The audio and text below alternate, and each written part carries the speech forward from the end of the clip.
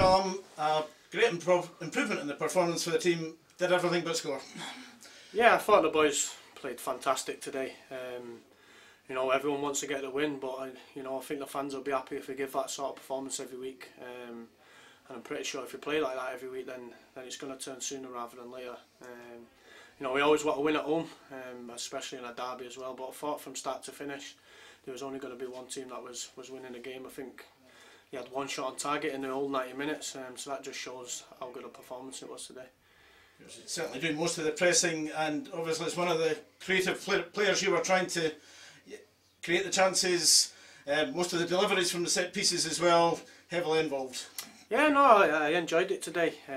You know, I know every time now I've got to go out on that pitch and give the best performance, you know, with the likes of Peyton on the bench and stuff like that. So, no, I just tried to give my all today. Like you said, I was heavily involved. I felt I was heavily involved in the game. But just the finishing touch wasn't there, and that's why we didn't get the goals today.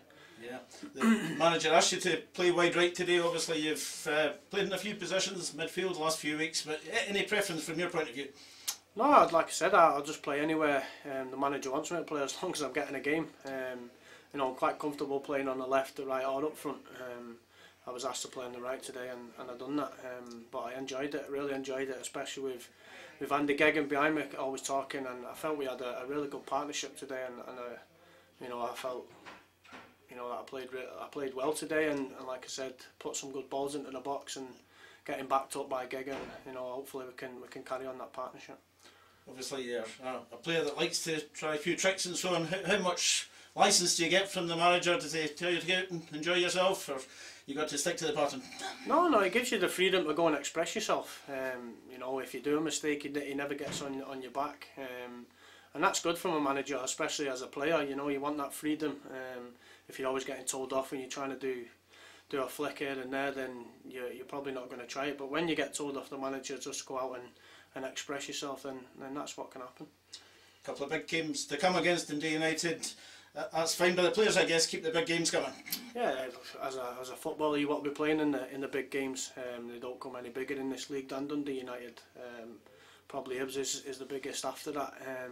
You know, so we've got a double header against them Tuesday, Saturday, and if we play like that tonight, then I'm pretty sure we can get 2 wins. Yeah. Final question, Kallum. Bit of a change of hairstyle for you this week. Bit concerned before the start you might have lost the strength when your hair's gone, but didn't seem to do you any harm. No, I've had that haircut now for a wee while, and I just wanted a change. You know, my girlfriend wasn't best pleased when I shaved it all off, but you know, I just wanted to grow it back, and obviously it's got to be all at the same length to get an equal haircut. So, no, there's nothing about it why I chopped it off. You know, I just wanted to change, and I think it's better like this anyway. Do you not agree?